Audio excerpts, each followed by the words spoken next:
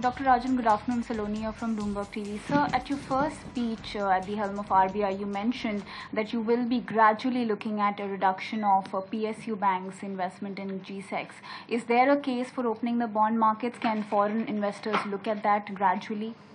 I think that we've already seen one measure by SEBI to open the bond market since my speech, which was to eliminate the auction that GSEC investors had to participate in from outside if they wanted a piece of the GSEC market. I think that's a very good move. I think going forward, we have to see how the limits play out. Right now, those limits are far from being breached, and so there is some room. There is some talk about bringing India into these bond indexes. What needs to be done? We will have conversations with international, index agencies, the entities, some of them investment banks that create these indices. Let us see what they require. Sometimes they require, a pace that we have to examine before we feel comfortable with. But we will have those. We will have those conversations. I think a big step forward was SEBI taking off the auction limit, which was a hindrance to our moving on to the indices. And let us see what it takes to get onto some of those. I may ask a follow-up. Isn't it really a warning from the other side? Because this kind of a U-turn, market was being prepared for a few months now, and then the Fed chairman has completely taken a U-turn. So maybe he's now worried about the economy. Maybe economy looks much weaker down the line. Perhaps, and that was always the danger the danger in any central bank policy is the signals that are read into it. My sense from talking to Fed officials is that they were balanced. They could go either way, and perhaps weaker data in recent days has switched them to a more accommodative stance. Nevertheless, I think the point, and this is a number of emerging market banks, I think central bankers have been talking about, is that, how many times should we prepare for tapering? Isn't once enough? And of course, we'll have to prepare once again. But this time, I hope we will be in a much better position, much stronger position, and we don't have to, worry that much. Olga Tellis from the Asian Age.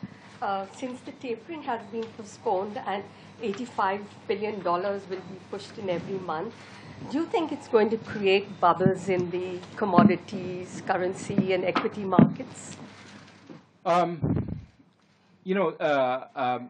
think that was the worry of some Fed governors, including Governor Stein, and I think they have to watch for that. I think there will be, that was one of the bigger factors in ending tapering, the worry that it could create those kinds of asset price distortions. I personally have not been a great fan of asset purchases, except when markets are broken. I think the QE1 was a great action in that it fixed the broken mortgage-backed securities market. That was important. Since then, I think one can be on both sides of the fence on whether asset purchases have done a lot. The difficulty is the counterfactual. What if it hadn't happened? Would we be much worse off? And I think it's very hard to answer that question. But given the price distortions that happen when you buy asset purchases at a large scale, I do worry a little bit about that. But let he who be without blemish cast the first stone. To some extent, our measures have also had some effect on asset prices, and sometimes central banks have to do that. Sachin Kumar here from Hindustan Times. After this repo rate hike, there will be a negative impact on growth. So, do you plan to revise growth projection? And second, do you see more inflows after this repo rate hike and subsequent? First, we have to be very careful about immediately associating a repo rate hike to growth implications. Sometimes the knowledge that inflation will be lower can actually enhance growth prospects rather than reduce growth prospects. So I don't think you want to immediately conclude that this is negative for growth. But also remember that it's clubbed with a substantial reduction in the MSF, which is growth positive. So I think that analysts, when they look at this, should weigh the measures together rather than see it as a unilateral issue. I also believe that from a growth perspective, there are other more important factors that are going to come into the economy over time, including the projects. Project completion is going to be an important issue.